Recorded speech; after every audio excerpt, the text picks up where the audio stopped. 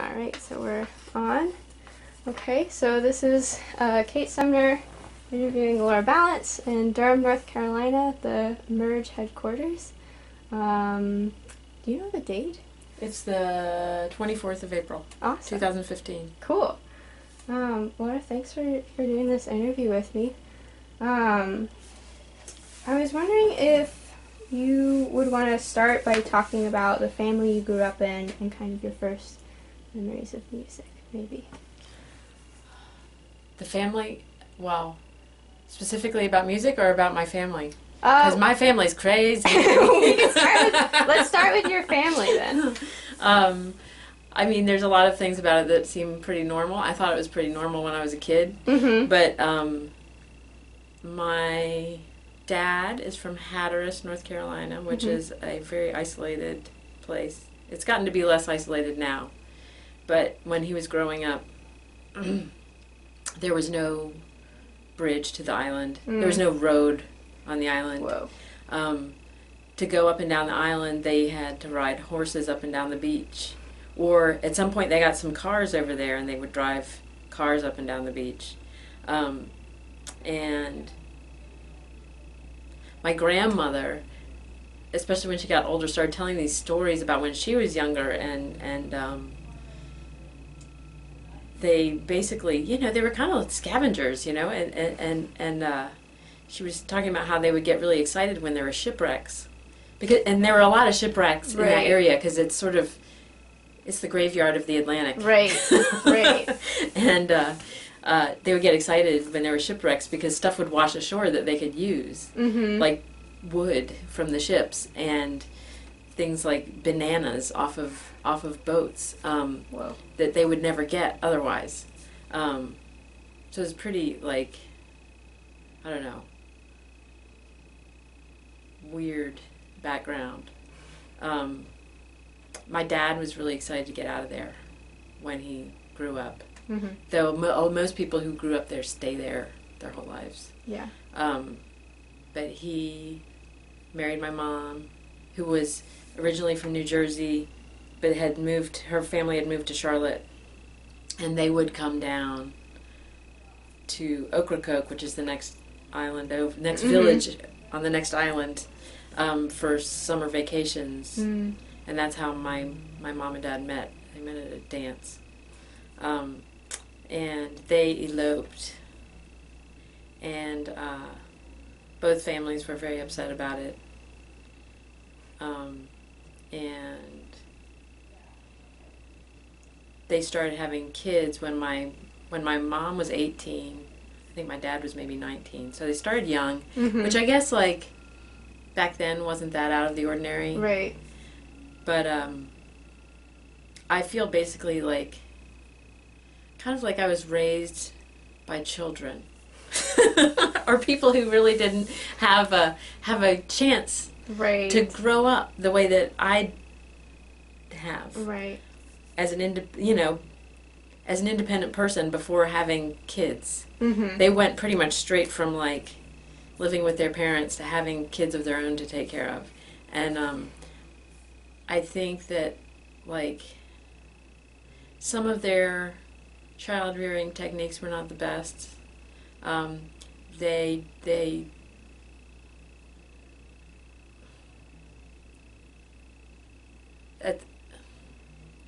Well, we had some bad stuff happen to us later. My dad worked for Sears in the automotive department. He was a manager, and we moved a lot because he was sort of he was like an ass kicker. He would get a store in shape, and they would move him to another one to, like, shape things up. And we were living in Little Rock, Arkansas, and in this house that, like, basically the house, it was like the Amityville Horror or something. The house the whole time was just telling us, get out. Weird things kept happening. There would be, like, thousands of snakes in the yard, or like, the gas lines kept breaking, and we'd be, like, you know, have to leave the house because you'd smell so much gas in the house that like Right. it was like, okay, can't be in here. And my mom we'd be sitting in the car in the driveway. My mom would be smoking, you know, just like she didn't know. But at some point one day, I think it was July, there was this really bad storm, and the house got hit by lightning, and it blew out all the appliances, including the air conditioning. And the house was kind of in a marginal neighborhood, and we wound up sleeping in my mom and my sister and my brother and I wound up sleeping in the living room that night with the windows open, and my dad was in the bedroom, and a man came in the window. Mm-hmm. And he had a gun, and he shot at us. He fortunately didn't kill anybody. I mean, it was, I don't know if again, who knows what his intent was, but he was a serial rapist. Mm. He raped my mother, with all of us there. Right. And it was very traumatic, the whole thing. Yeah. And I think it changed my parents' relationship, and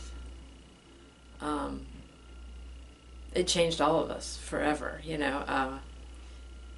I think all of us have PTSD, and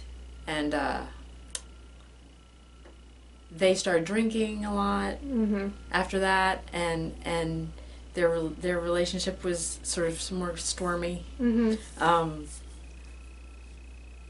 And I feel like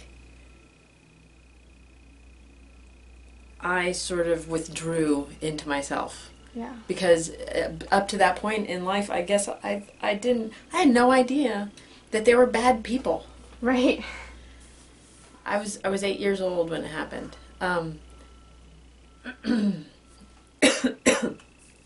And I just didn't know anything like that could happen. Mm-hmm. And I also didn't really understand. I didn't actually see my mother being raped. Mm-hmm. I didn't really know what it meant even. Right. It wasn't until later I finally realized. Mm-hmm. But I feel like from when I was 8 until I was like 28, I was in a state of shock. Like Mm-hmm. I sort of went through life kind of in a passive way, and kind of I was very open to suggestion, Mm-hmm. or like I wasn't sure what I wanted, or didn't really. I was more worried about other people than me, and so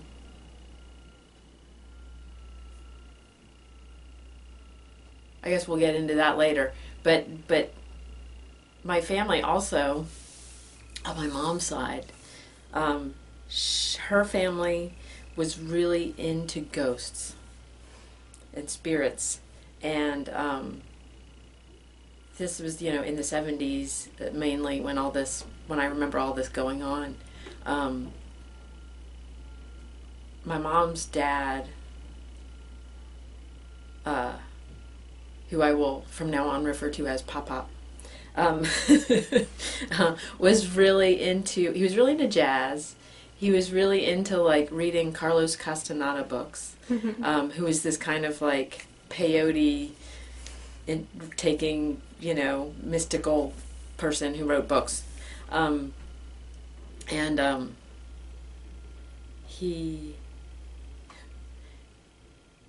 remember him talking about how he was an investment banker. But I remember him talking about how he had a date to meet these men from Neptune in Times Square on a particular date. And he talked about it for years. And every time he would bring it up, my grandmother would be like, "Oh, Bill, shut up. Stop talking about that." But he talked about it for years, but I think that when the date came and went, he didn't go, which I always wondered about. Like, I never talked to him about it. Like, why didn't you go? What happened? But it was just one of those silly things at the time that, like I didn't think to bring it up later before he died. Because who knows? He was also pretty silly, and like maybe it was an elaborate joke. I'm not sure. But very often we would have family gatherings at their house,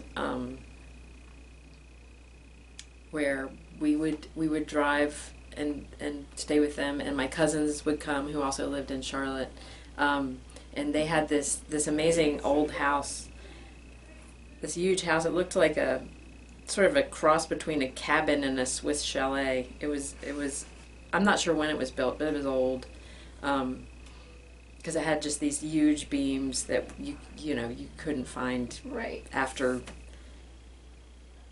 1920 probably. And they would all get drunk and get out the Ouija board. And this is while kids were still up and about, Right. And they would be like talking to who knows what, who, I don't know, that would say things that nobody could have known, so I don't know. I grew up believing all this stuff, that there are ghosts and that you can communicate them and with them, but also things would happen in the house that couldn't that were weird. Right. Like, you would sort of see things sometimes. One time this was during the daytime. One time I was at their house and was coming around this corner to go up the stairs, and I look up and there's two figures coming down the stairs holding hands, and I just turned around and ran. But that was the sort of thing that just sort of like was normal there. So that is a brief look at where I come from. When did you start to realize that was the sort of eccentricities of your family? Probably not until I maybe in high school, but maybe not really until I got in college. That I realized that not everybody has this kind of life. Right. And maybe that's what sort of got me started thinking about, maybe I need to try to see a therapist. I don't know. But like I said, my grandfather, Papa, was really into jazz. So he was super into music. He had a drum kit in his house, and would play drums. He would put on his sort of hippie shirt and play drums. Was that his uniform? Was it every time? Not every time. Oh, okay. But when he wasn't working, he liked to get out of his suit as fast as he could. Put on his hippie shirt. And he's always talking about on his business trips to New York, he would always go to jazz clubs and see different people play, and he would talk about it a lot and talk about people he saw play in the 50s. And mostly at that point, when I was a young kid, I was just like, what is he talking about? Right. Pee-wee who? Yeah. Pee-wee's a funny name. Right.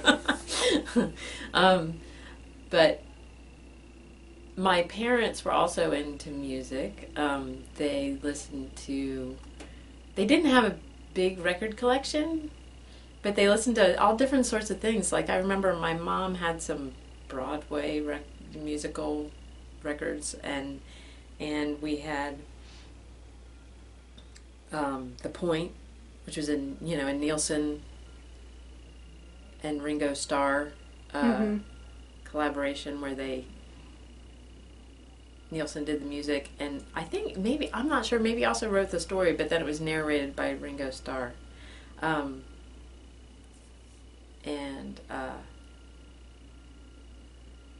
My dad was into kind of acid rock, and so we had Mountain and Cactus records, and but also Peter, Paul, and Mary records, Right. and it was sort of random what they wound up actually buying records of, but like their record collection fit in a cabinet that was like this wide, you know.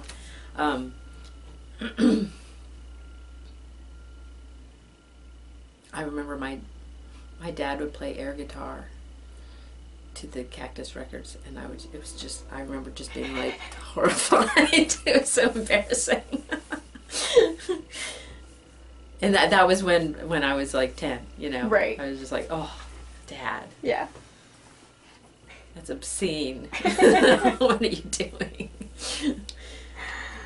So, when was it that you decided that, or did you kind of know that you wanted to be a musician? When did that possibility come into your mind? I forgot to mention, that my grandmother, my mom's mother, went to Juilliard, and she played piano beautifully and sang beautifully. I think that like whatever career she was going to have in music got sidelined when she got married to my grandfather. Mm-hmm. That was all out the window, and she was kind of crazy, and maybe, I don't know, couldn't sustain, working on a career anyway. Right. But I, when we were living in Atlanta, I think, or no, it was when we were in Goldsboro, when I was maybe 5 or 6, I remember going to a piano lesson with my older sister, and I really had no interest in it whatsoever. My sister carried on with piano lessons and was more inclined to play music than I was. Mm-hmm. But we always had a piano in the house, and I would mess around with it and try, sometimes try to figure out how to play things that I had heard. But I really had no aspiration at all to be a musician. I enjoyed music, and especially once my older sister, was in high school and started buying records, she was bringing all sorts of cool stuff into the house. Right. I really enjoyed listening to music, but I didn't see where I needed to play it. And once I was in college, or actually in high school, I started going to see bands play. Mm-hmm. I was probably, 15 or maybe 16 when I went to my first punk rock show. And I think punk rock is sort of the great equalizer as far as musicians go, where you're like, oh, you don't have to be good. Right. You don't have to be some virtuoso in order to play in a band. Right. You can just sort of make a lot of noise and it's okay. Mm-hmm. It can be cool in a different way. And so I started going to see bands play.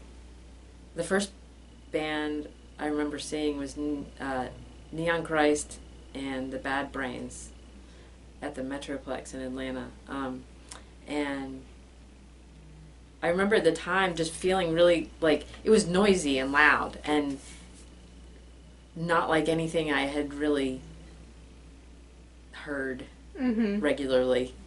I remember just being kind of confused by it, orally confused. And it's funny, I think that kind of music is much less confusing now.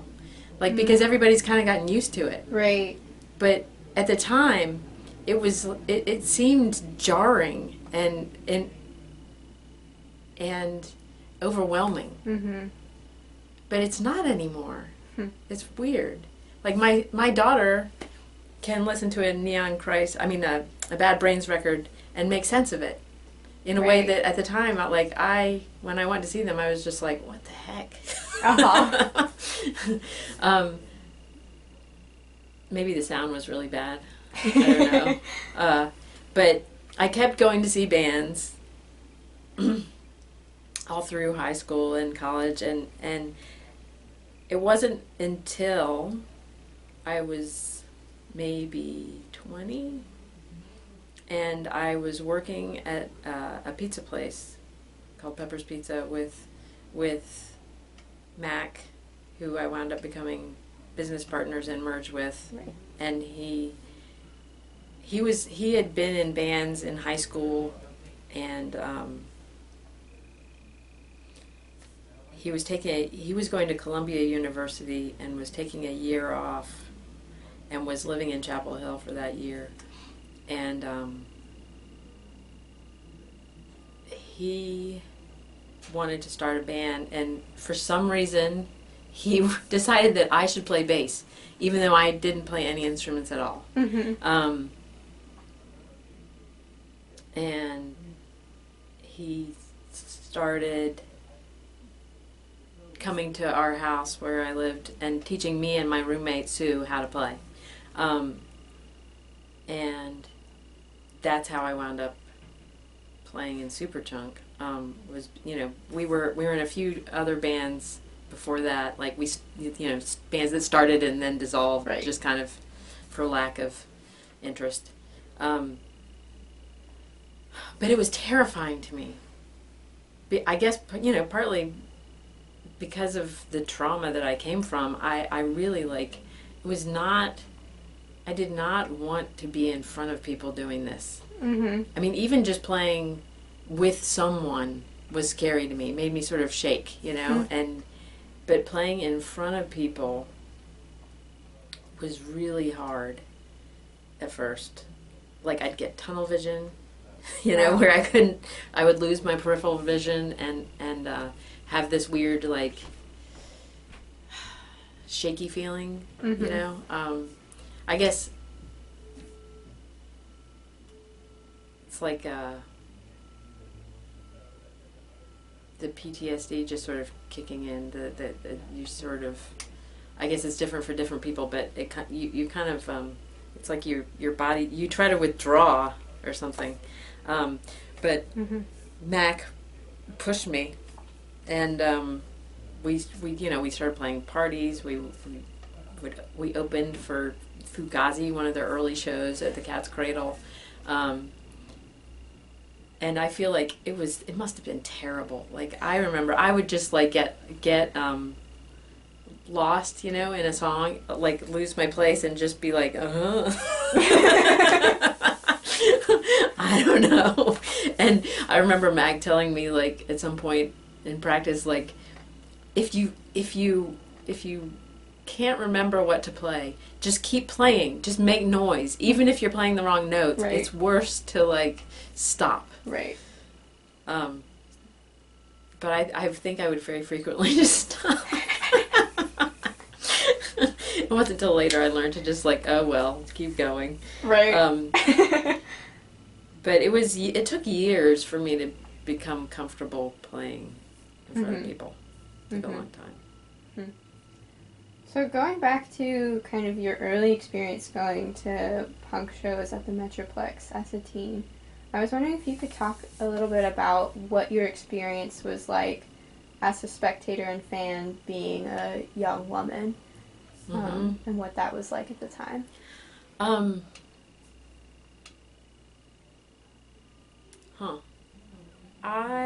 Let's see.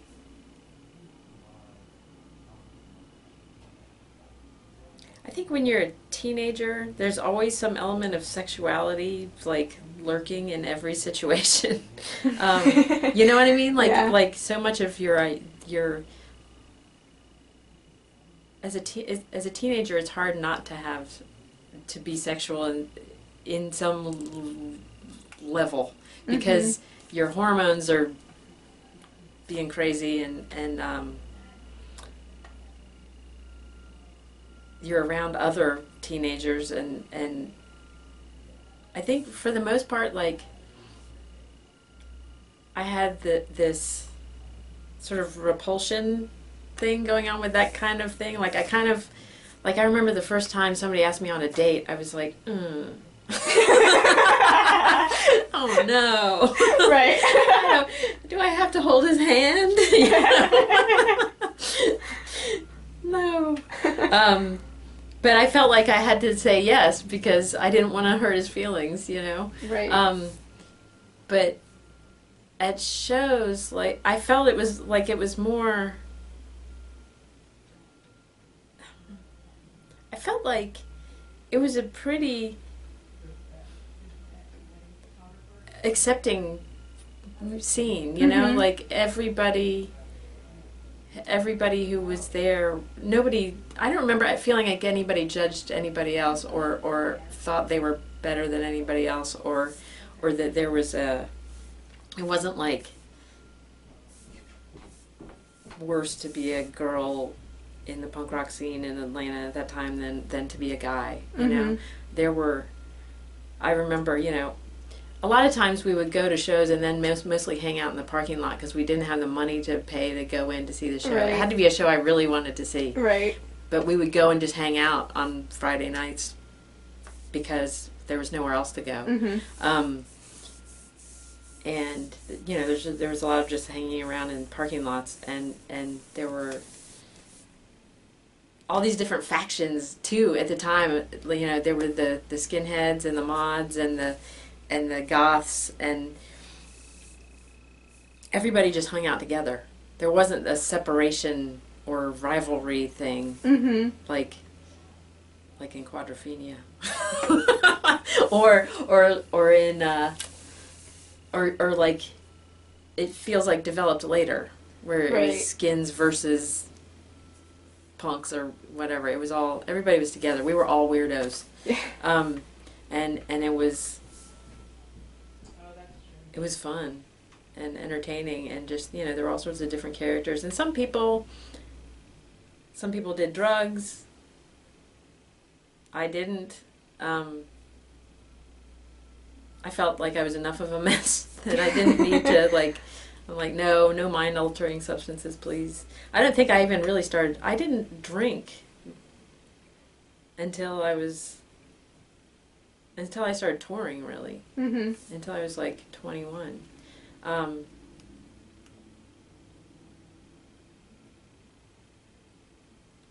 But, yeah, the only thing about being a woman at the shows was sometimes things would get rough because there was a lot of slam dancing going on back then, and you'd be wanting to watch a band, and then all of a sudden people would start running into you, and you're like, ouch, you know. And now I have to go find somewhere safe to stand and think about that, which, you know, it was a distraction.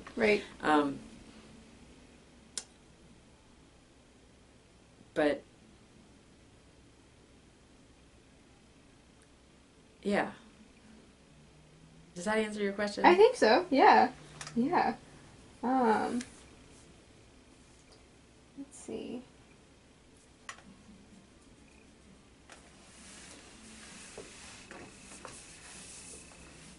So going back to you working at Pepper's Pizza with Mac and starting Superchunk, do you want to talk more about kind of the evolution of that part of kind of like how did you get from stopping playing in the middle of a song and not wanting to be on stage to feeling more comfortable with that?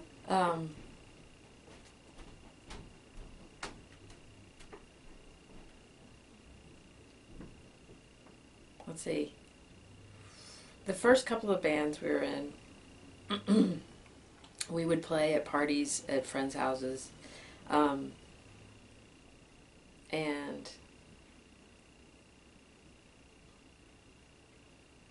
it was scary, even though I was playing in front of people I knew. Mm-hmm. And it wasn't until we did our first real tour with Seaweed and Geek, and I guess that was 1990, I think, that I was in a situation where I played every night. Right. Because before that, it would be like, we have a show coming up in 2 weeks. Right. We're going to play that show. And then that would be over. And we wouldn't have another show for 2 months. And, you know, repetition really helps your comfort level with these things a lot. It forces you to, it's easier to learn. Right. Not just learn the songs, but also learn from your mistakes, or learn from, like, learn to be comfortable. Mm-hmm. But also having these people that we were touring with, we were all really close, and like basically it was like we were all just living together but moving around from one club to another, and very often there would be nobody at the shows but us, you know. We were each other's audience. And Aaron from Seaweed, I remember at some point he said something to me about, like, I'm tired of looking up there and seeing you looking terrified while you're playing. If you don't rock out, at least you have to put your foot up on the monitor. Or I'm going to jump up there and I'm going to knock you down. And, you know, he was nice. He wasn't going to knock me down. Right. But, like, he applied some peer pressure. Mm-hmm. And was like, you know, you've got to at least look like you're having fun. And so I started trying, and eventually realized that it was fun, and and it's really fun too to make playing music into this more physical thing. Mm-hmm. I think I almost got more into that part of it than the playing part of just like figuring out how to like play and jump up and down at the same time. And it was really fun, and like you'd get all sweaty, and there's something really gratifying in that, and just like at the end of a show being like, I am completely drenched in sweat, and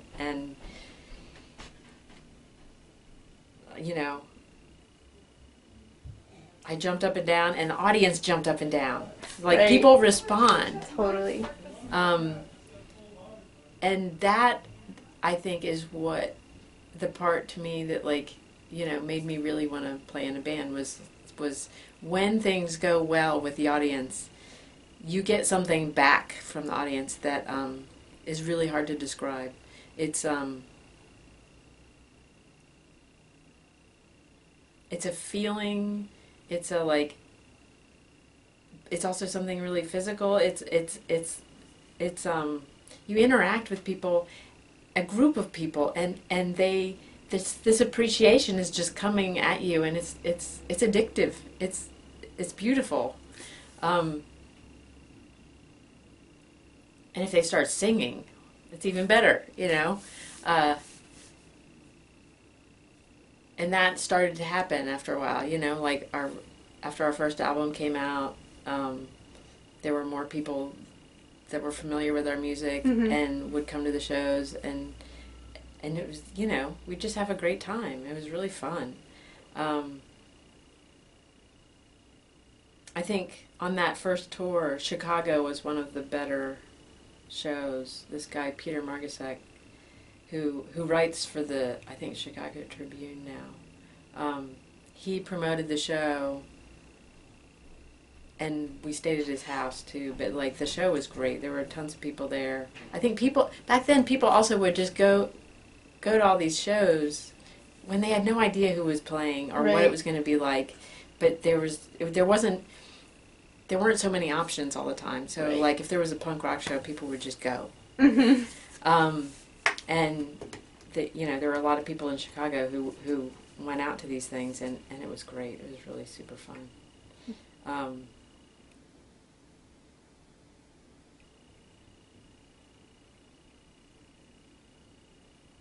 Yeah, so I think the physical distraction of jumping around helped me get over the sort of mental part, Right. the fear Yeah. of being in front of people, the stage fright. Mm-hmm.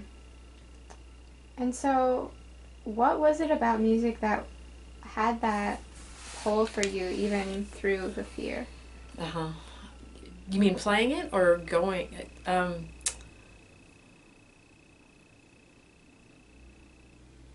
I guess, partly just that I had really enjoyed going to see bands play for so long, and the idea that I could do it too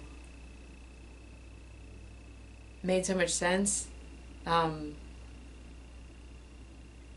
it gave me sort of a sense of value, having a different value in the whole community. Mm-hmm. And I wanted to try. I don't know. I mean, and I really easily could have quit and not kept with it because it was hard. Mm-hmm. And I was still in college. I had 2 more years to go. Right. And was trying to, tour and run a record label at the same time. My dad would have preferred that I quit. But, yeah, I guess it was the fun. It was just fun. Mm-hmm. Yeah. So, let's see. One of the unique things about your narrative is that you are running this record label. Right. And so I was wondering if you could kind of speak to that and your experience starting and Merge. Well, when we started it, it was I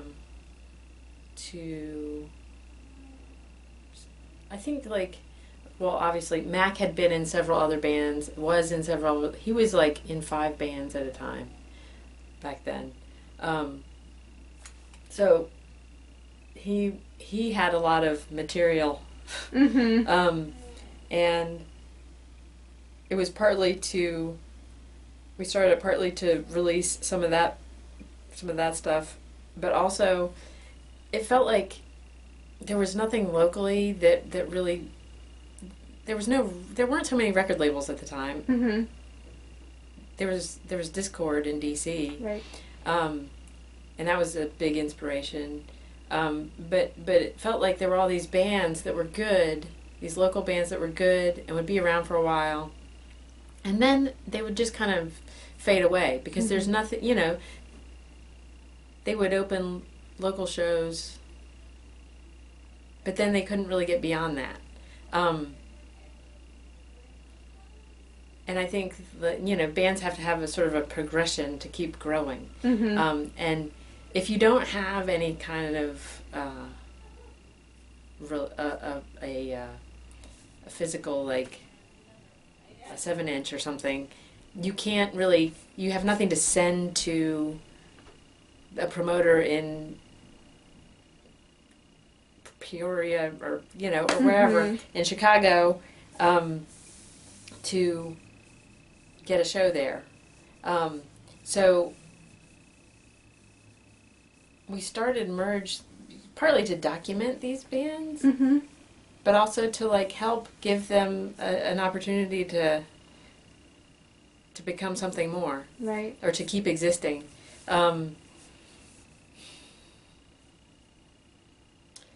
And I really didn't think it was going to keep going. I just thought we'd do a few things and that would be it. Right. I should have known better. Why? Just because, like, I never quit anything. Uh-huh. I'll just keep going at it. And, like, if I do anything, I'm going to do it right. You know? Mm-hmm. And that's something that my dad told me at some point. Like, Laura, if you're going to bother to do anything, you better do it right. And so that's what I do. And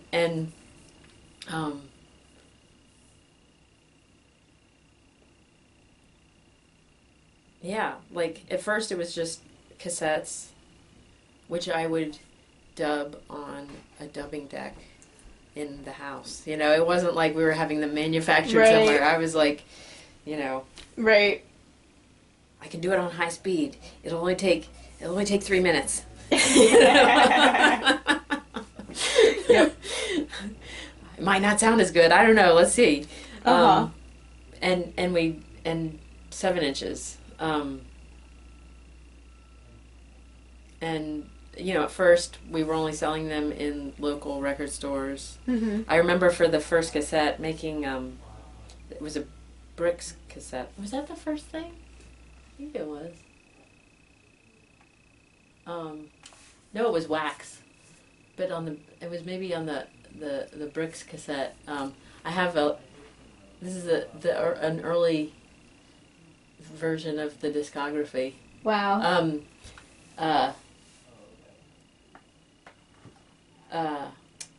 I remember making this box, the display box that I wanted to be on the counter at School Kids. Like, I took a cassette-sized box and wrapped this red velvet fabric around it and made it into this thing where it was, you know, sort of like at an angle so you could see all the cassettes. Mm-hmm. And like, I was like, here, you can put that on the counter and people will buy these. I don't know if they did. I don't remember. But it's amazing to me that people bought any of that, you Mm-hmm. know? It's totally unknown bands that sounded weird. But they did. Mm-hmm. And then we started developing relationships with distributors and stores in other cities. And it's funny, you know, partly using the connections we made with Superchunk. Mm-hmm. It was really like good sort of symbiotic growth. Right. Because, you know, being in Superchunk, we got to travel around and meet lots of people. And really, it's all about networking, being in the music business, you know. Mm-hmm. But we wouldn't have called it being in the music business back then. It would have just been like, you know, being part of the scene. But it would be sort of embarrassing to admit that you were in the, like, wanted to be, you wouldn't say you wanted to be in the music industry. Mm-hmm. Unless you were, like, wanting to work for a major label. Right. But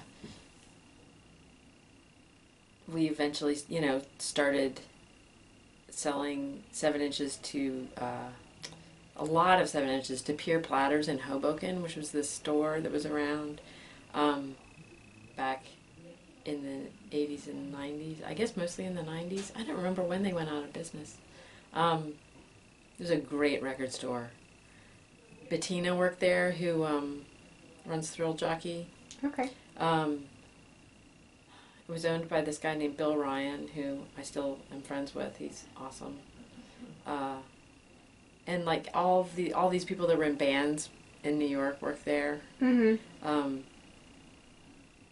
It was a great store. And I remember spending a lot of time talking to this guy Bruno, who worked at I think it was Cargo in Chicago. Mm-hmm. They were a distributor. And he also worked at some record store there, so he would take some into the record store. But, you know, we had very few distributors, but, like, they were good. It was Mm-hmm. good. And I was more, Mac, I think Mac was more focused on like the sort of social side of it and the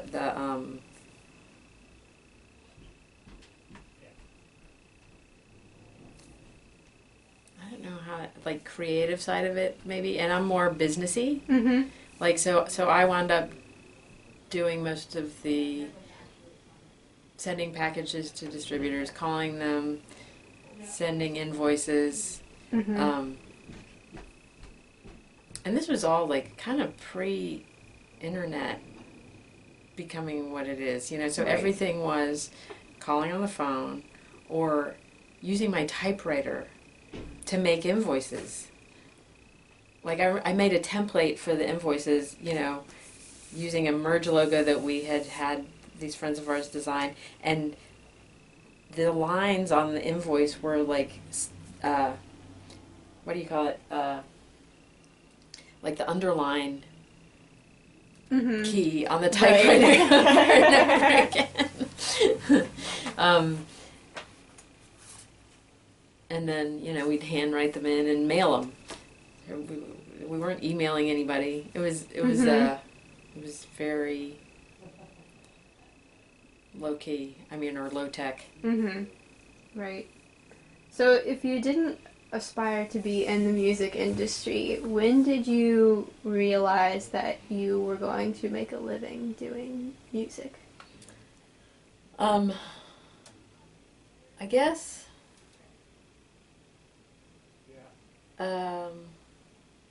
probably around 1992. So we started the band and merge in 1989. Right.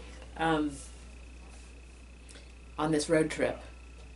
I'm going back a little bit. Mm-hmm. When Mac graduated from Columbia, I think or maybe he wasn't graduating yet, but some of his friends were graduating who lived on the West Coast.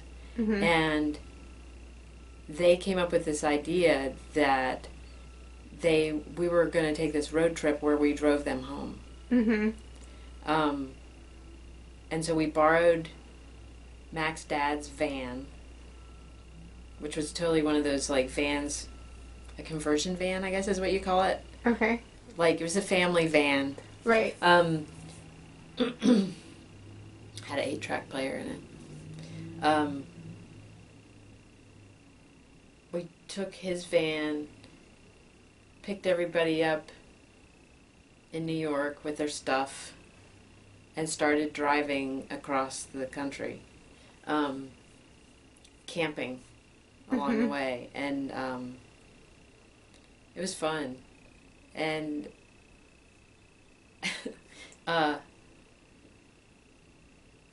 when we were in the Southwest, we went to, in New Mexico, we went to this Indian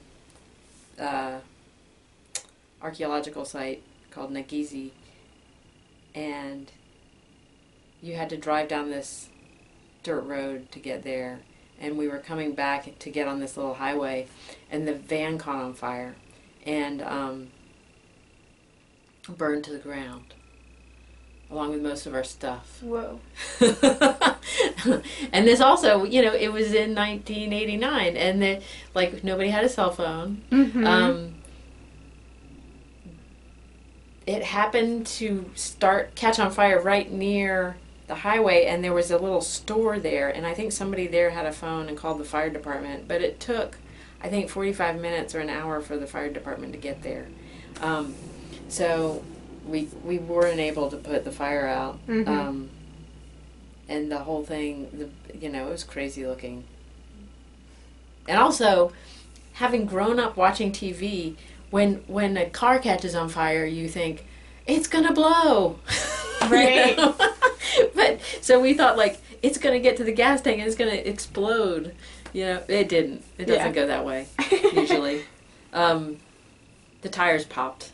Mm-hmm. But the gas tank, somehow, I don't know, it evaporated, or the tank, the cap blew off before, you know. Right. Before it led to a large explosion. We managed to pull some of our stuff out of the back. like our luggage. We got our luggage out. My 8-track tapes were all burnt. Everything that was near the front where the engine was. But from there, we had to switch to a rental car. And so there were 5 of us in a rental car, and we had to ship a lot of our stuff home because we had too much stuff. Right.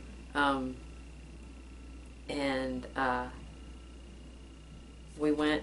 The people we were dropping off were all like in the Pacific Northwest, and so we went up there and we had timed it to coincide with Sub Pop was having like their first anniversary. I think it was their first anniversary. A show at, I can't remember the name of the theater, some theater. We saw the Melvins play and Nirvana and I think Tad, and got to meet the guys who started Sub Pop, and that also was really inspirational. And like going back, it was just Mac and I, and we started talking about starting a record label on that trip. And I guess had, the Superchunk started around that same time. I can't remember the exact moment, but it was in the same year, around the same time that like Superchunk became a band called Chunk, not Superchunk, but and it had the forming members of the band in it: Chuck Garrison, who the band was named after, and Jack McCook, and Mac and I. Now I can't remember what the question was that made me start. I think it was when did you know you'd make a living? Okay. Yeah. So I think I graduated from college it took me an extra semester to finish. I graduated at the end of 1990, and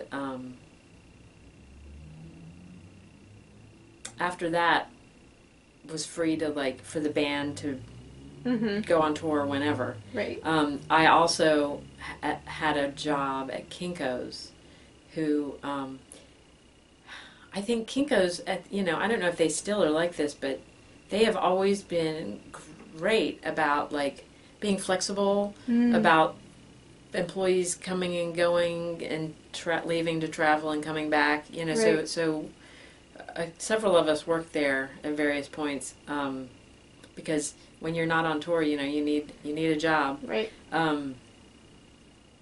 And the first few tours, we didn't make any money really. But then we started making money. We'd come home and be able to pay ourselves something. We'd have some money left over. Not enough to live on, but eventually it got to be more. Right. And Superchunk, much more than Merge, and we'd leave people babysitting Merge while we were gone. Because it was basically at that point, call Cargo, see if they need anything, call Revolver in California, and check the P.O. box for mail order. Yeah. And we'd go on tour, and Merge would sort of limp along. But Superchunk became this bigger thing, a much bigger thing than Merge. And our full lengths were on Matador at the time, who had also just started around that same time.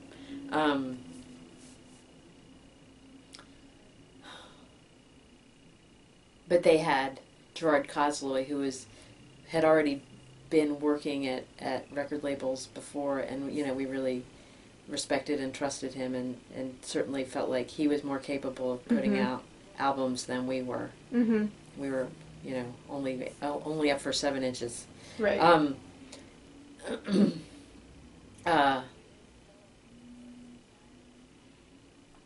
In 1992, Corey Rusk,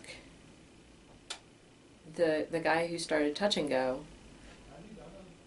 who were a label and became sort of a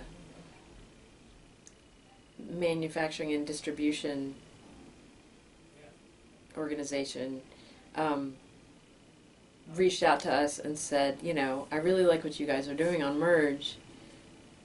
Do you want to start doing full-length records? I could finance the manufacturing and distribute it. Mm-hmm. And so we started doing that. Mm-hmm. And it, you know, which, you know, was really exciting, and taking things to a new level. Right. And one of the first things we did was a compilation of Superchunk singles and outtakes, and that did really well. And then we did a Polvo record, and that did really well. To us at the right. time. And I think it was after that, between being able, you know, having a real distribution system and Superchunk doing better and better, that you know, we quit our jobs at home mm-hmm. and just did music full time,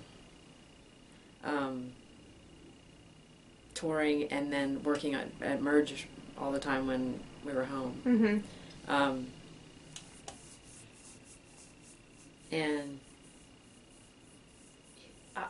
I think our guarantees, you know, we would get paid less than $1,000 a show, I think, normally. Mm-hmm. I remember when we hit the $1,000 mark at certain shows, I was just like, whoa, all right. Uh-huh.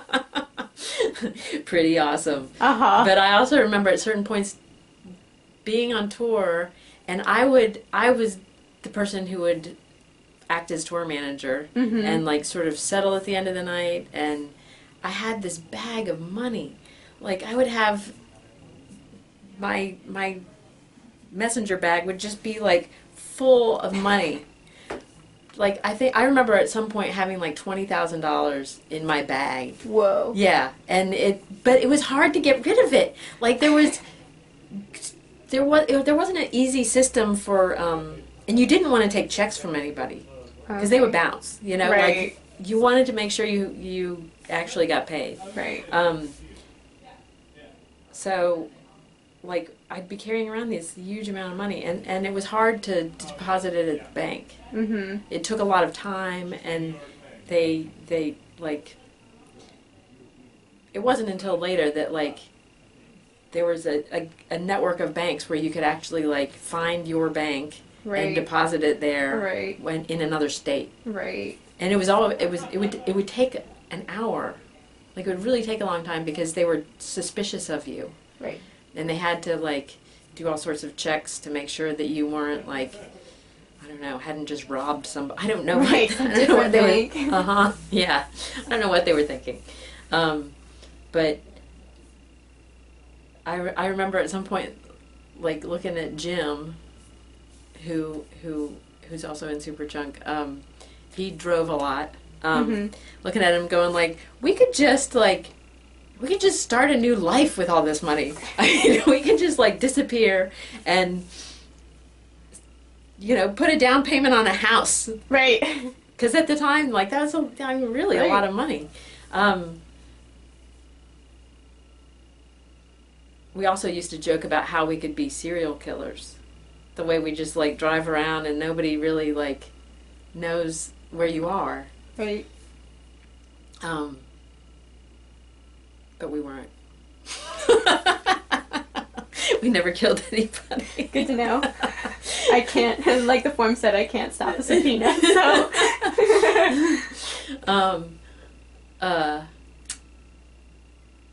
Yeah, it was interesting. And another funny, like, sort of low-tech thing was, like, if you got lost, if you couldn't figure it out on your map, mm-hmm. you had to find a payphone and call the club, who probably weren't there, and maybe there wasn't even a phone at the club. You know, right. we'd call our booking agent and be like, can you help us? Right. We don't know where we are. Or we're going to be late. Will you get in touch with the club and tell them we're going to be late? but we'd have to, and then like it was early. It was early enough. Even like calling cards were difficult to make function correctly. Mm-hmm. But so anyway, once we were carrying around $20,000 at a time, we were like at a point where we'd come home from tour and be able to pay ourselves enough that like we were living off of it. Right. We weren't rolling in it or anything, but Sure. we were able to live. Mm-hmm. Cool. So you meet Macron in the band, and you're in a relationship with him for a period of time. I was curious how being in a relationship with another person in the band impacted the perception of your role in the band. I don't know how much. Well, it's possible that early in the development of the band, when I was especially not good at playing, Mm-hmm. people may have been going like, why is she in this band? Right. It must just be because she's Mac's girlfriend. Mm-hmm. Like, why would he put up with this? Mm-hmm. And I agree. Because I was terrible. Right. But there was definitely, I remember early on, a lot of, unrelated to Mac and my relationship, just like we'd show up at a club and people would assume that I was some hanger-on and not someone in the band. Right. Just things that that people that worked at the clubs would say. I can't really remember anything specific, but I remember just feeling like, Yeah. because people didn't expect women to be in bands. I mean, there were bands certainly around at the Sure. time with women in them. A good number of them. There was Unrest. There was Versus. We did a bunch of shows with the Faith Healers. I don't know. Yeah, there were a lot. Stereo Lab was going around. Mm-hmm. At some point, I can't remember when. It's all this funny Right. continuum. It's hard to Sure. remember what year it was. But yeah, it was not the norm for women to be in bands, and people would say things without thinking about, like, oh, the T-shirt stands right over there. If you want to set up, I'm not selling T-shirts. Right. Or I will be after the show, but not wearing it. Right.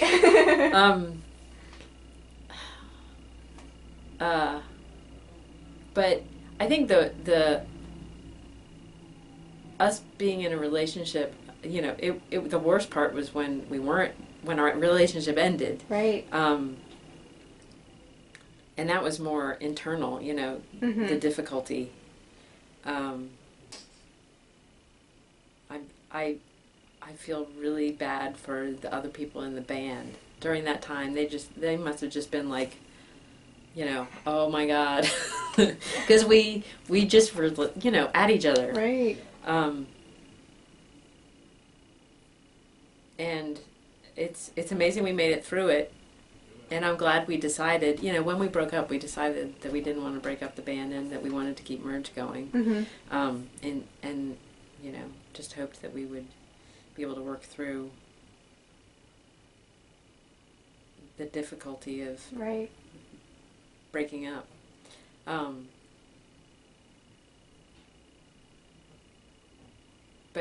But yeah, after that first part, I don't feel like people that our relationship really, maybe this isn't right.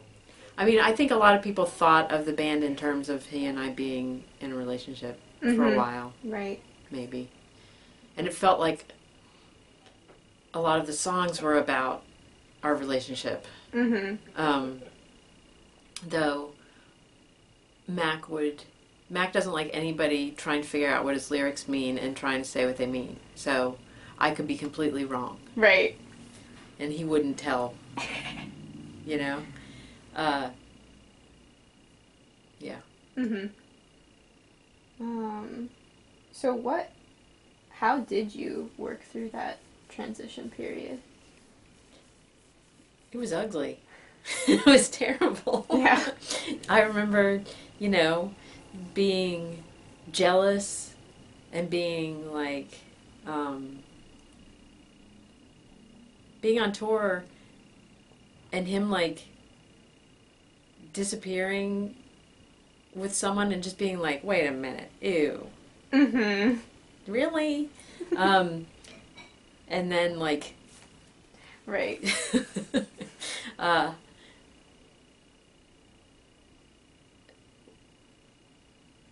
and I think, you know, I was young, and I think at that point, and you're not very logical, you know, like, I didn't want to be in a relationship with him anymore. What did I care? Right. But I did. Uh-huh. And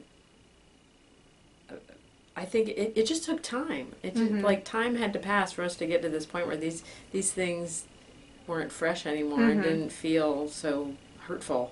Right.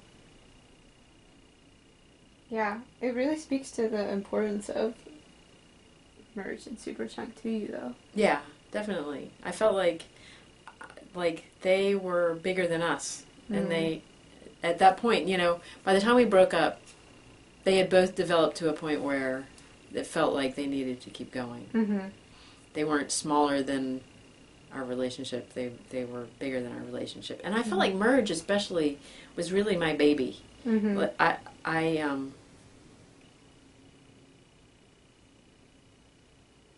I felt like, you know, especially, you know, Mac was away at school, and I did it all for the first few years. He would talk to Bill Ryan when he'd go to Pure Platters and send me orders sometimes, but like, really, the first few years I was doing all the nuts and bolts of Merge. Right. And yeah, I didn't want to let that go. Mm-hmm. But also, I really did feel like I couldn't go like, well, you take Superchunk and I'll take Merge. Right. Right. We'll split up the children. Yeah. It like, we are both essential parts of Merge. Like, we're the yin and the yang. It works together somehow. But I think about how painful the working together after the breakup was, and I want to remember it and try to figure out a way to explain it to my daughter when she gets to this point where she's breaking up with somebody and she feels like it's the end of the world. Right. Because it really, like, it's not until I don't know what age you get to be, or maybe some people never do, where you realize, like, it's not a big deal. It's just people.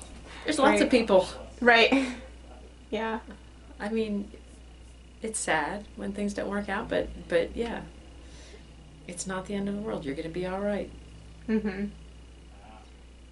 So you mentioned your daughter. A lot of our narrators have talked about their experience with motherhood and working and music. And I was wondering if you could speak to your experience with that. I feel like having my daughter changed everything. Like, it changed what was important. And there's nothing more important than her. And it changed how I felt about touring. Like, I know a lot of people bring children on tour with them. I think maybe if you're doing really well as a band and you have a bus and you can, like, hire a nanny and do all sorts of stuff, maybe it makes sense then. Right. But for Superchunk, for me, it did not make sense anymore to tour once I had a kid. I wasn't going to bring her with me, and I couldn't leave her. Right. Especially when she was younger. I mean, now I can imagine, you know, I can see going away for a week. And we did. Mhm. Like, what in 2010 we put out Majesty Shredding, and I think we were gone for like 10 days or 12 days at a time. Mhm.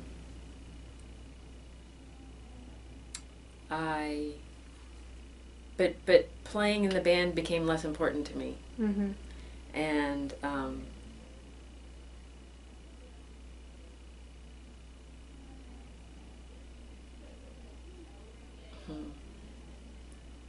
but also, like, on the other hand, like, merge became more important because it's like how I make a living. Right. And I'm supporting my family. Mhm. And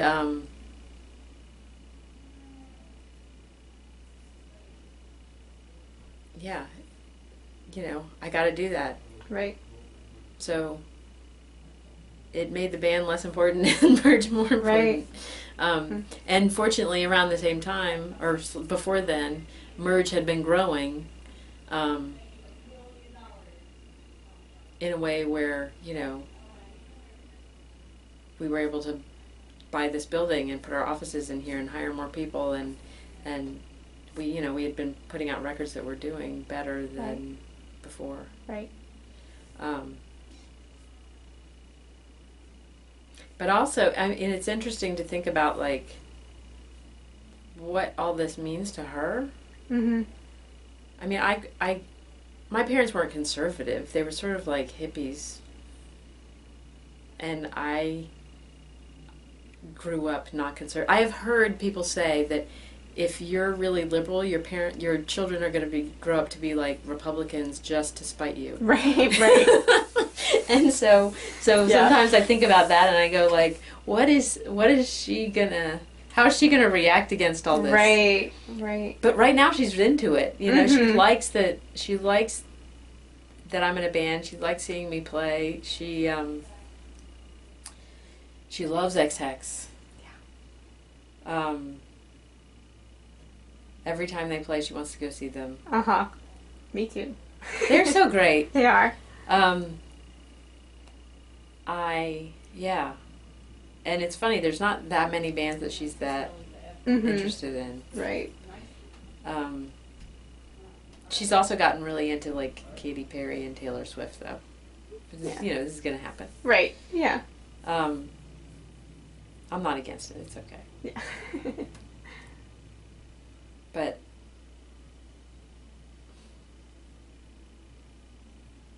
yeah, I guess that's all I have to say about it. Mhm. Was it something you thought about of, like, can I have kids and still pursue music, or were you just gonna make it work no matter what, or?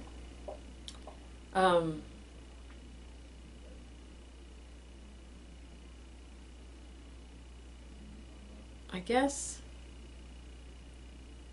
when I got pregnant, it was after we had decided to sort of take a break with Superchunk. Mhm. So it felt like an okay time. Mhm. And I really didn't know if we would make any more records or not. So I felt like, you know, I'm in a pretty stable place right now. Mhm. This will be okay. Right. And my husband, he was a touring sound guy. Mhm. And after we had Nina, he went on one long tour and then realized that he didn't feel like he could do it anymore because he didn't want to leave either. Mhm. And when they're young, they change so fast. Like a few weeks, it's crazy what happens. Right. You know, they go from not talking to talking, or you know, they start crawling. Or, Yeah. they just change. So he quit touring, and actually wound up being the one to stay home with her when I came back to work. Mhm.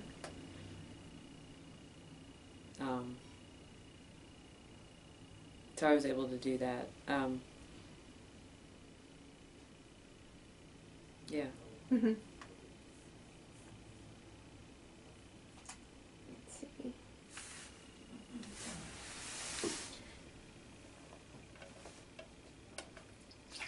Do you want any water or anything? I'm fine, thank you, though. All right. Okay, this is one question. Has anyone ever asked, like, Mac or John or Jim what it's like to be a man in a band? Just me. Yeah. But yeah, I've been asked that in so many interviews over so many years. And I think sometimes, like, during those interviews, I would then turn to them and go, like, what is it like for you? Right. To be a man in a band? Right. Yeah, it's the dumbest question. It's so terrible. No interviewer ever asked them that question. What has it been like getting that question so many times? It's irritating. And yeah, but you know, it's funny how I think for a long time my standard answer was, you know, it's just like being a guy in a band. We're just a bunch of guys as far as I'm concerned. Right. You know, it's not like, you know, I carry my stuff. Right. I carry more stuff than Mac does. Right. But I think more recently, like I've become. I feel like I've been giving that question sort of the wrong answer. Like in some ways, like I have noticed that. But okay, it may be less of a gender issue and more of an introvert-extrovert issue. Mac gets more credit for everything than I do. Mm-hmm. But I think a lot of it has to do with him being having more of a public persona and being more like good at talking. Right.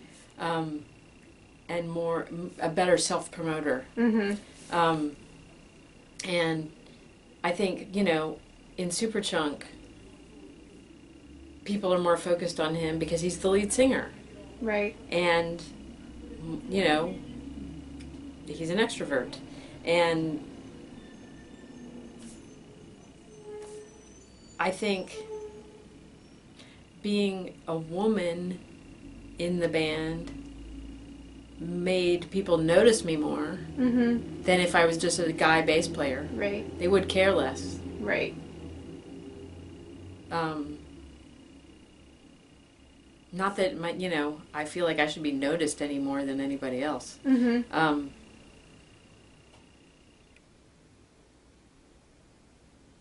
So people are very focused on lead singers and extroverts. And being a woman means people look at you in a different way. You're more there's still in general more guys at shows than there are women, and you're being checked out.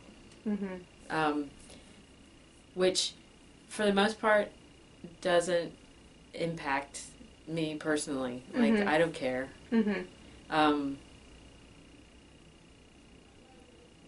It's not like I feel like I need to respond to that by wearing revealing outfits or something, you know.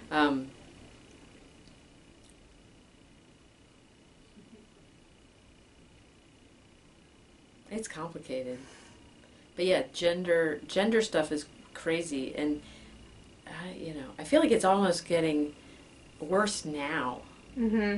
Some people say there's this revival of feminism or something going on, and I'm like, I don't know what circles that's happening in, but like I look at like popular music right now, people, it's out of hand. What women have to do to sell records. You have to see their asses. You know, it's really like embarrassing, and not what I want my daughter to see as like this is what people do. And this is what, as a woman, I'm expected to look like, and how I should dress. Totally. It's embarrassing. Times are crazy. Right. Yeah. No, I know, it's interesting too, because I was at the Slater Kinney show on Wednesday. Uh-huh. And, you know, some guy's there and, like, calls me a bitch, and he's, like, invading my space, and it's Uh-huh. just like, you're at a Slater Kinney show! Uh-huh. Like, if you You don't get it! Right! Like, you don't deserve... Like, you have to, like... Can we just go back to this whole girls to the front plan? Yeah. You know, because Yeah. it feels like there is this kind of, like, okay, we did that, but it still it feels necessary to me, Mm-hmm. you know? Yeah. So, yeah, that's crazy. What is it like having fans, and what is it like being on stage and knowing the kind of gendered crowd dynamics that can go on?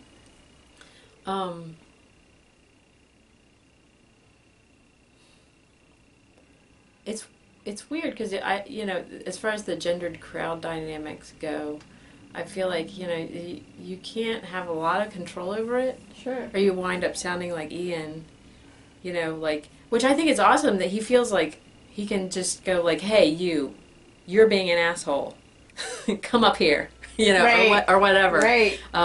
You stop doing that to that person. Right. But for the most part, it's really, when I'm playing, I can't keep an eye on things that well. Sure. And also feel like I can articulately address Mm-hmm. that issue, whatever it is. Yeah, totally. I think, sometimes there'll be a couple of assholes at a show, but for the most part, I think that we were lucky. Yeah. Things were pretty good. Yeah.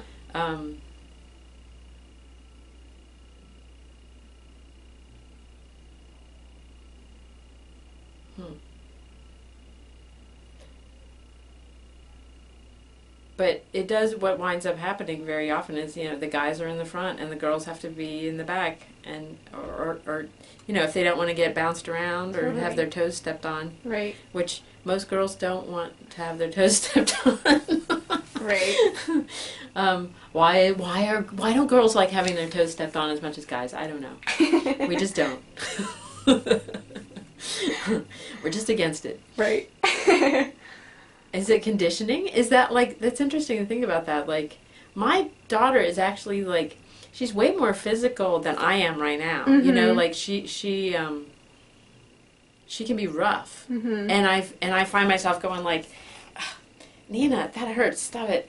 And Right. but I feel like if she's okay with getting bruises, it's fine. Right. As long as she's not hurting other people. Right. I don't want to suppress her physicality. Right. Yeah. It's tricky. It is. Yeah. Because right now she's so physical, she might in a weird way really like being in the front of a crowd at this, Right. and that jostling. Mm-hmm. But she's short right now, so that part might not be good. Yeah. But she likes bumping against people. Uh-huh. That's awesome. Yeah. Let's see. Do you define yourself in terms of a regional identity? Do you see yourself as a Southerner? I do. I am a Southerner. I have lived in the South all my life. I think that people have certain stereotypical ideas of what what a Southerner is, Mm-hmm. but I am a Southerner. Mm-hmm. I come from the South. My mom's from New Jersey, and for that reason, she was always on us about she would suppress our accent. Yeah. She didn't entirely manage to do it, but I don't have a strong Southern accent. But my dad, he's basically a redneck. Mm-hmm. An island redneck, which is different than other kinds of rednecks, but Right. But he's a good person, and I don't know. I identify as a Southerner, Mm-hmm. and I like being down here. I like living here. It's easy. There's space. It's beautiful. Yeah. It's good. What does being a Southerner mean to you? It means getting to live down here where it's beautiful. Right. warm weather, Yeah. and I think actually being in the South was really instrumental to the development of Merge and Superchunk, because we lived in this place where it wasn't really expensive to live, Right. And we could sort of live more on the edge, and we didn't have to earn as much money, Right. to be able to live comfortably here and to have enough money to put into pressing 7-inches, and sometimes people would, when we were early in, like, I don't know, once people started hearing about the band, they would be like, why don't you move to a big city? Like, you should move to New York. And we'd just be like, why would we do that? That sounds terrible. Like, then, like, you have to rent a practice space. You have to haul your stuff there every time you want to practice. Where here, like, basically, we could just put our stuff somewhere and leave it there. Right. In our house. We could rent houses big enough where we could just have a room where we would practice. And, you know, I don't, and obviously you don't, this opportunity does not exist only in the South. Sure. There's rural places everywhere where you can do this, but right. but I guess here also, specifically in Chapel Hill, Durham, Raleigh, we have a kind of a great little microcosm of there's 3 universities. So there's a lot of young people interested in music. There's 3 great college radio stations, and good rock clubs that have been, supported by there being these colleges here. And all that wouldn't, doesn't happen just anywhere. Right.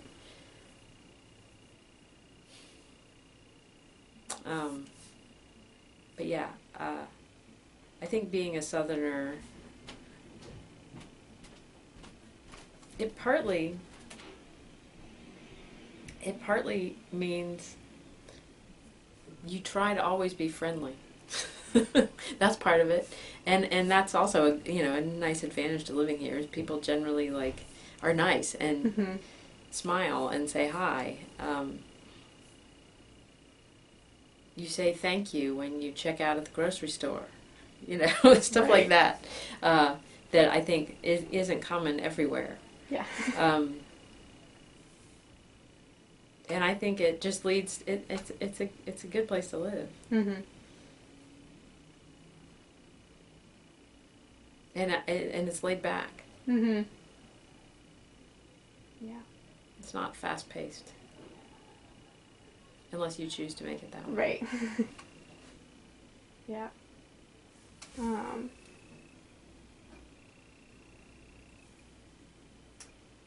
Could you talk a little bit about your experience with hyperacusis? Yes. Let's see. I pretty early on, I can't remember exactly when I started wearing earplugs when we were playing, but it was pretty early. Like maybe I probably started wearing them in maybe 94. Maybe we had been a band for 5 years by the time I started wearing them, which is already too late. But I felt like Mac has always played really loud. His amp has always been turned way up, and I found myself constantly trying to turn his amp down or angling it away from me. Right. When I started wearing earplugs, even and they kind of take away some of the high end, which I think at first people perceive that as it takes away the fun. It sounds different, and right. it doesn't sound as good, but also it doesn't feel good when your ears hurt the next day, right? Or you hear that strange high pitched sound because you subjected yourself to too much loudness the night before. But I started wearing earplugs all the time, when we play, when we were at shows. So I don't know if I have some sort of hereditary hearing vulnerability, but I feel like my hearing a few years ago, I noticed it feels like, it's getting worse, and I became more sensitive to high-pitched noises and stuff. But I was at an outdoor show, and the Love Language were playing, a band that's on Merge, and whoever was running the PA was really bad at it. It sounded terrible, and it was way, they had it turned up too high, and it was over, blowing out the speakers, right. kind of. And the show was over, and I went up to say, hey, that was great, see you later. And I had forgotten to bring my earplugs. And so during the show, I was way at the back, trying to stay away from it. But they started, while I was up there, they decided to start playing again. And when they started, it was so loud. I feel like in that moment, something happened to it. And that's where the hyperacusis came from. Right. The hyperacusis, I have tinnitus also from just long-term hearing damage, but I feel like my hyperacusis started from one specific moment. And right when it happened, I was like, my ear sounds strange. It's like right. it made this kind of feedback, staticky kind of noise, and it wasn't that much of an issue until Superchunk put out Majesty's Shredding in 2010, and we started touring again. Was it 2010? I think it was 2010. That's what or my 11. sheet says. 2010. And I noticed while we were doing shows, I was like, my ears are too noisy, and even with my earplugs in, when we're playing, things hurt. And I just realized, after finishing the touring for that record, I was just like, I don't want to do this anymore. I don't want to, my band, Superchunk is loud. They play loud. I've been asking them for years to turn down. Right. They won't do it. Yeah. So after, really, I guess, I could have thought about quitting a long time ago, but I didn't, because I didn't want it to end. Right. And I felt, like I said, the playing for people is so gratifying. It's really hard to give up. And I was scared to give it up. But I decided I had to, because of my child. Yeah. I want to be able to hear her for the rest of my life. And I just feel like if I keep subjecting myself to overly loud situations, I won't be able to. But hyperacusis is interesting. Have you read about hyperacusis at all? A little bit, yeah.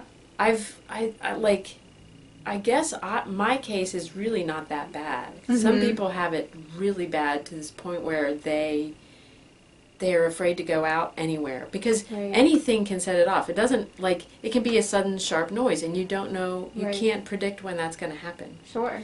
And there are people who don't want to leave their apartments and who eat off paper plates with plastic cutlery because they can't stand the noise of a piece of silverware hitting a plate. I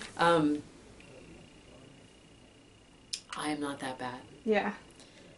Sometimes people's voices get too loud. Like if people get excited and start kind of talking loud, I find that I want to put in my earplugs, because my ear starts hurting. Right.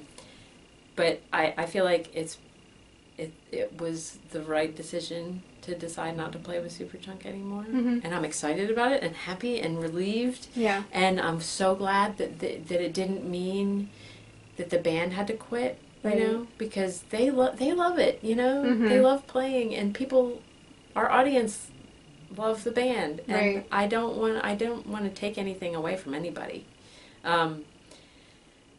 It's great that it worked out that Jason Narducci could fill in for me, Mhm. be my substitute, because he's great and everybody gets along with him. Yeah.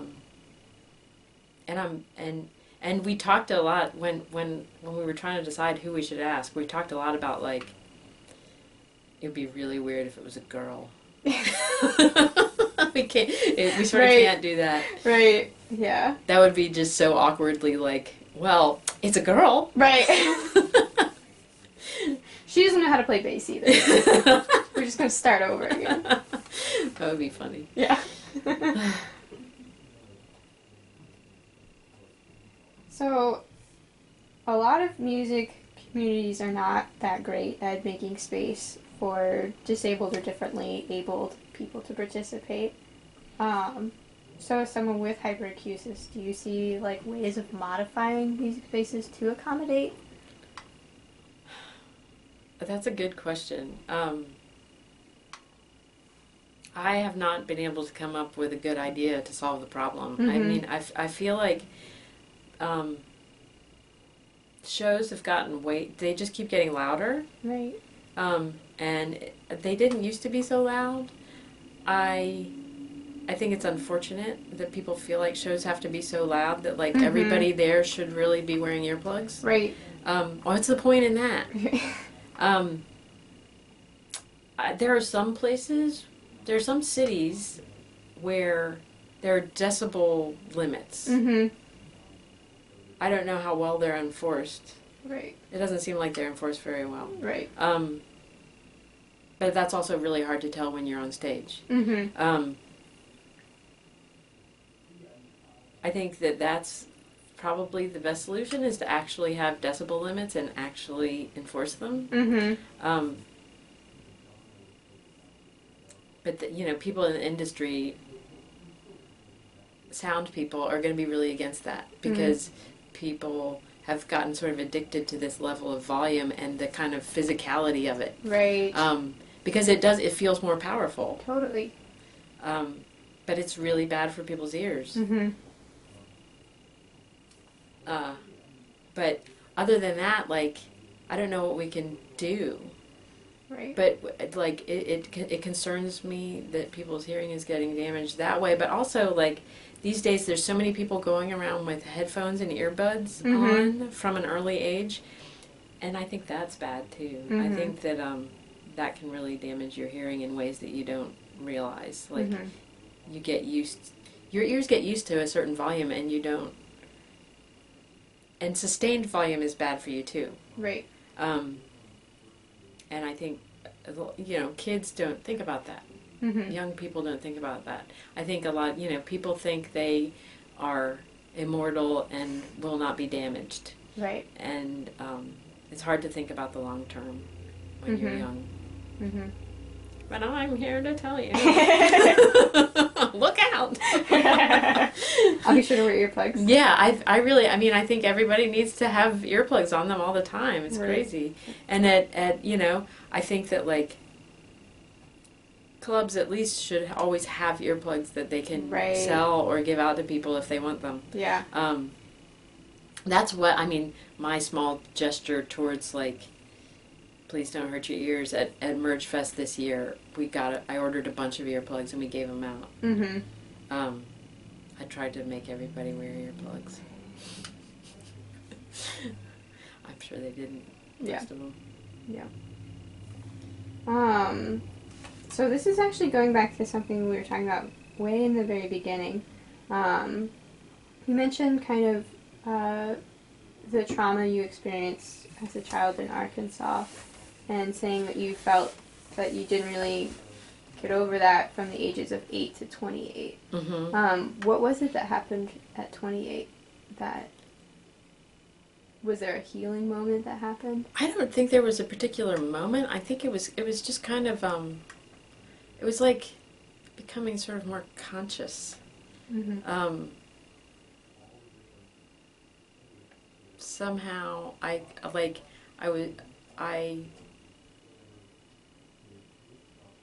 after having a period of, being independent from my parents and having control over my own life and being in the band and running Merge for a while,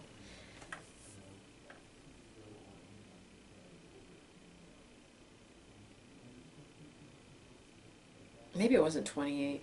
It might have been a little younger. At some point I decided like I wanted to see a therapist. Mm-hmm. And I found a therapist. I can't remember how, but it was terrible. She was not a good therapist. I still haven't found a good therapist in my life. Yeah. It's hard. I would tell her about my life and she would cry. So I felt bad for her. And I was just like, oh no, I'm sorry. Oh boy. Whoa. Yeah, and like I have always been really good about keeping appointments and being on time and stuff, and I would forget my appointments with her somehow. Like and then at some point I realized like, okay, I gotta break up with her. This is not working for me. Yeah. I'm paying her way too much money to like not want to go. Right. Totally. But I guess I just kind of like,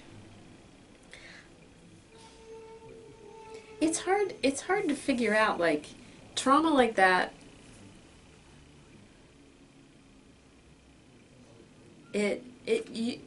It's never going to go away. Right. And I have always, well, maybe not always, but maybe part of my sort of healing or becoming more, turning back outward more again, had to do with being able to talk about it without it making me uncomfortable. Yeah. For a long time, I think I felt like it was something I had to hide, like it was some shame on me or my family or something, that this bad thing had happened to us. Right. Where, obviously it wasn't our fault. But talking about it with people and telling people about it and I think somehow that is therapeutic and has been therapeutic and has helped me get past it. But it's not like, I was thinking about it all the time or reliving it all the time. But it's like it set off this animal instinct. Sure. To protect myself.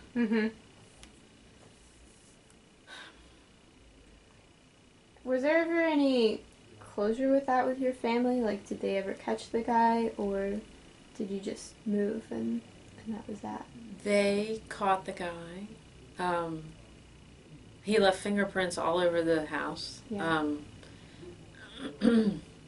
And it turns out, yeah, he was a serial rapist. He was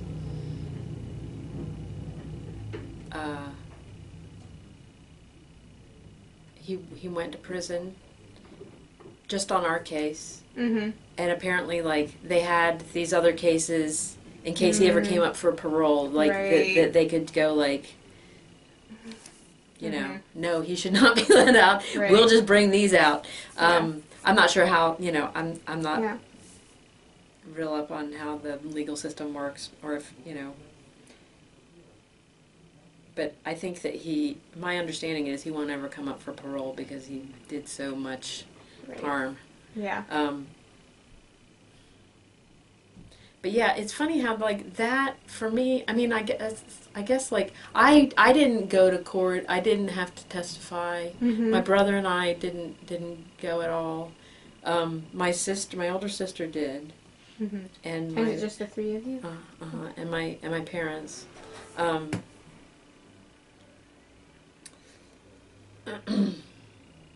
So the whole, I guess I was young enough, the whole court part of it didn't give me any sense of closure, Right. Right. So I don't know. I've never thought about closure Mm-hmm. with it. When it was over, I guess that was the closure. Right. When he left. Right. But I hold it against Arkansas. Yeah. Poor Arkansas. I'm just like, Little Rock is a terrible city. Right. Yeah, that makes sense. Yeah. Okay. I have one more question, but before that, is there anything else you want to talk about? Not that I can think of at the moment. Okay. So my last question is, what's been your proudest moment? Oh, geez. That's a tough question.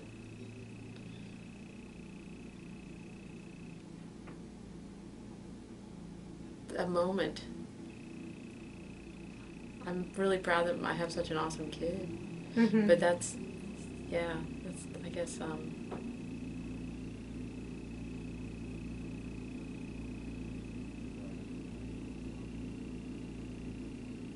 I don't know how to answer that. I mean, there's so many, I feel like I've been a part of so many great things and gotten to work with so many great people. Mm-hmm. It's one of the great things about Merge for me is it's such an honor to work with the bands that we work with, Mm-hmm. that they trust us and that they want to work with us, and Right. and we have such great relationships Mm-hmm. with these people, and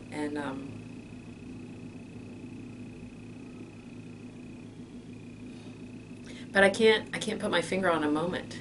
Yeah.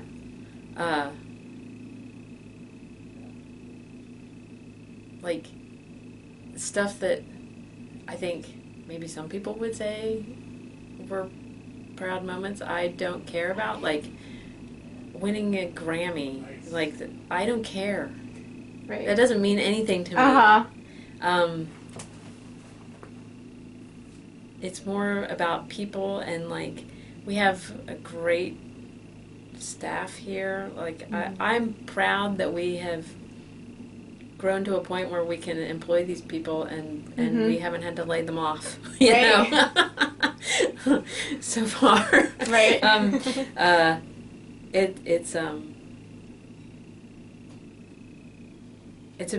It's a big responsibility, and I feel like we've taken our responsibilities very seriously and done a good job of being responsible. Mm-hmm. Yeah. I'm proud of our responsibility. Very rock and roll of you. I'm not very rock and roll. Yeah. No. And honestly, like, I think also Superchunk is not very rock and roll. We're the biggest bunch of squares.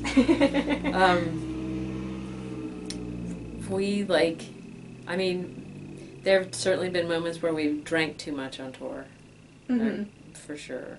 But, like, we're, no drugs, no, really, like, if there were things that happened with the opposite sex or sex at all on tour, they were very few and far between. Mm-hmm. And were very, kept separate, but for the most part, it was really just like we're this little family touring around. Mm-hmm. I don't know.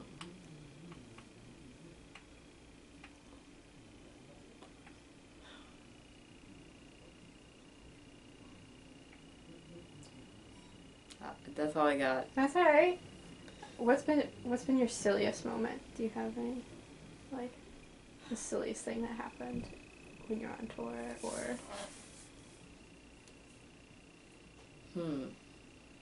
There were a lot of silly moments. Let's see if I can remember any of them.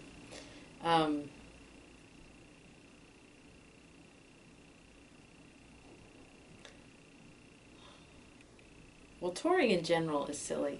Playing in a band is silly. I mean, I know, like, people love it, and it's really gratifying in that way, and it feels important. But also, it's the most ridiculous job in the world, right? Like, you're driving around, you're taking your stuff out of the van, you're setting it up, and you're jumping up and down and playing songs for people, and then you take it all down and you put it back in the van and you drive some more and you do it again. Mm-hmm. I mean, it's just like there were times on tour that I just felt like a performing monkey. Right. But you could call this silly or pathetic. When we put out, let's see, it was 2001, and 9/11 had happened, and our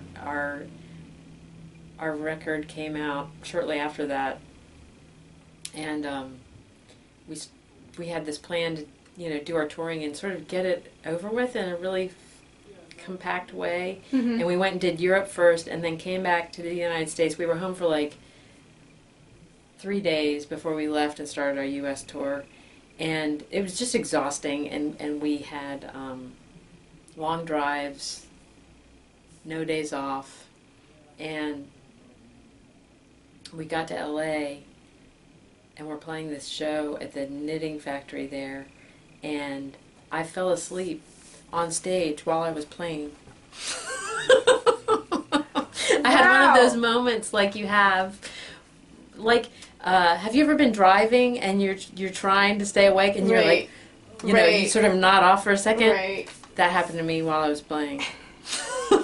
Did you actually fall asleep or just? It was more just nodding off. Nodding off. Yes. Yeah. Wow. Yeah, and like I said, we don't do drugs. It was totally just like I was tired. Yeah. And it was a weird, depressing time too. Like touring right around then was people were freaked out. Right. They were sad. They weren't going out. Like everything felt very somber. Yeah. But I think I'm not making any excuses for falling asleep on stage, but I did. That's pretty funny. But God, there's so many silly moments. I really wish I had a notebook where I just had all the silly moments, right? so I could remember them all on call. For sure. I